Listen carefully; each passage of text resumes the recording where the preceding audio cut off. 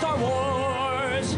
It's what I have been living in a tent on the sidewalk 11 days for. Morning, Twin Cities. Happy Star Wars Day. Happy Star Wars Day, indeed. This is the date in the Millennium Falcon that Han and Chewie go forward to in the second Star Wars movie. I'm Jack Tomczak. That's Andrew Lee. Good morning. Mashing her fat paws into the buttons this morning is Lump Smash. It's Friday. Parody Song Contest. Zarowski from the City Pages. Dave Osmek is coming in. Congressman Tom Emmer. And State Representative Joe McDonald, a big Star Wars fan, calling in about a half an hour. Now let's get to it. Andrew, you saw the new Star Wars movie yesterday. I went last night. The 7 o'clock showing, the first showing. Well, I mean, like the first public showing, I know. Jack got to see it at a screening early. I went days ago. Yeah, you're special. Well, not only do I get my meals supersized at McDonald's for free. Ooh, you don't pay the extra 39 cents? Just a wink. A super wink. A wink and a thumbs up. I also get to see the movies before other people. It was amazing. Okay. I loved it. I just absolutely loved it. It felt like a kid again the whole time. From the opening blast of horns, watching the crawl roll across the screen, I was immediately engrossed. And just the movie just made me happy. Good. Like from start to finish. Something has to. For most movies. Something has to, exactly. Not much in my life does anymore. Especially you. Ouch. I like you, Lump. The power did not go out. Dang it. Much to Lump's chagrin. No, it made me feel like a kid again. You know, it brought back all the memories and all the emotions that are associated with the original trilogy, and I thought they hit all the right notes. What didn't have a bunch of hokey, and no spoilers. We're not going to do any spoilers. Nope, we don't do that. Don't worry about that. But it didn't have a bunch of hokey CGI effects like the prequels did. And I just loved it from start to finish. I thought it was perfect.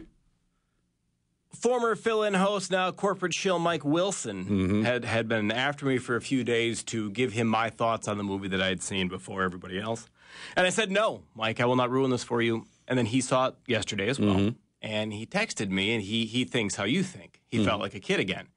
Because we were talking, he asked days ago if it was what it could have been. I'm like, look, man, you're never going to make a movie that meets the expectations of people who grew up with the first three Star Wars that we first saw when we were children. Yeah. You're never going to get that. Right.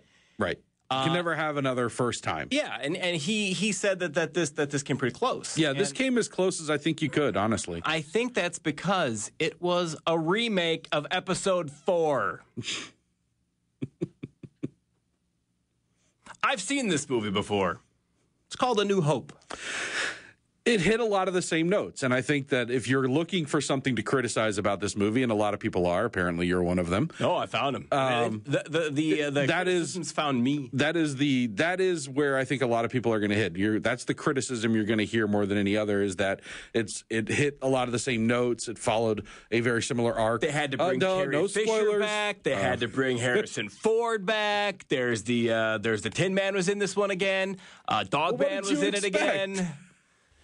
It's set in the same universe, like 25, 30 years after Scary Return of the Jedi. With that really deep voice and a mask. Jeez. No, I This is what you're hearing is a man who doesn't allow himself to experience joy. Oh man, I tried. Again, we're not going to give any spoilers. First half of the movie, I was like, this is perfect. This is what this should be. And then maybe I'll give you this. Like when I saw the Man of Steel movie, which I didn't like the first time.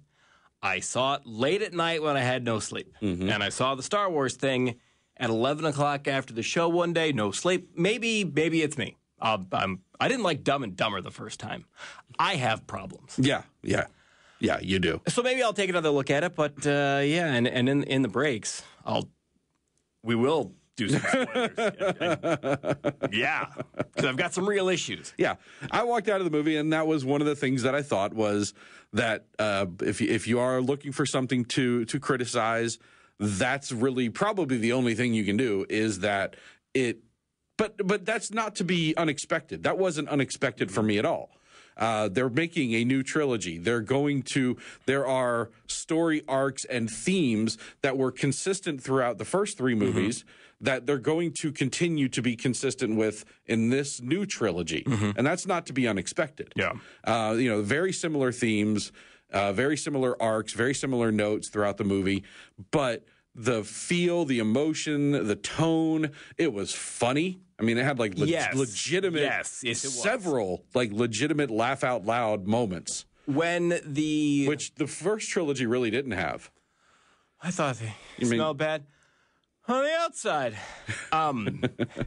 When the AWOL stormtrooper meets the heroine and says that he's with the resistance. Yeah. This is what we look like. Some look differently. It's like, that was funny. Right. I don't know who that actor is. I've never seen him before. But He's great. He was good. He was fantastic. Yeah, overall, a good movie, worth seeing, Yes. but it is going to disappoint. I think it'll disappoint the nerds. It'll disappoint the people who... I don't think so. Well, I guess Wilson, last night I talked to him.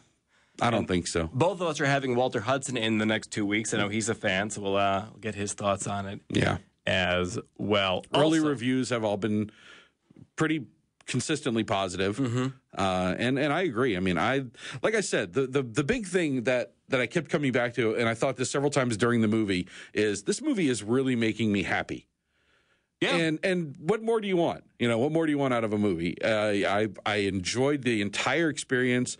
It made me laugh. I was smiling and just completely engrossed the whole time.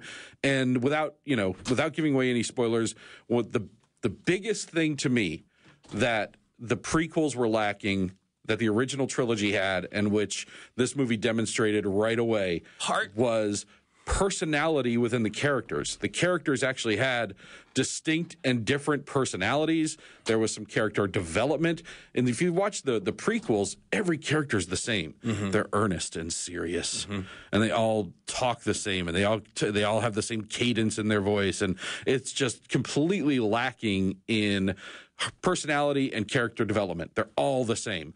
This one, right away, you meet one of the central characters in the opening scenes of the movie, and right away you can tell, all right, this guy is a character, and he's got a fully fleshed out personality. I'll leave it at this, and we are going to go to break. Christian, if you're still on the line, we'll take you after the break. With the opening crawl, they set the stage well. They set their goals, I think, in the right spot. And maybe I'll ruin the first 3 seconds for you. It's Luke Skywalker's missing. That's it. In The Phantom Menace, it's like, and subsection 3 of the Trade Commission's charter, blah, blah, blah, blah, blah, blah, blah. This is like, Luke Skywalker's missing. They're looking for a map. Right. Go. That was good. Yeah. All right, Christian, hang on line. We'll get your call. When we return, we will talk with Representative Joe McDonald, who's apparently a big Star Wars fan. At 6:45, Congressman Tom Emmer calling in. Also, Senator Dave Osbeck joining us, and Corey Zarowski with City Pages at 8.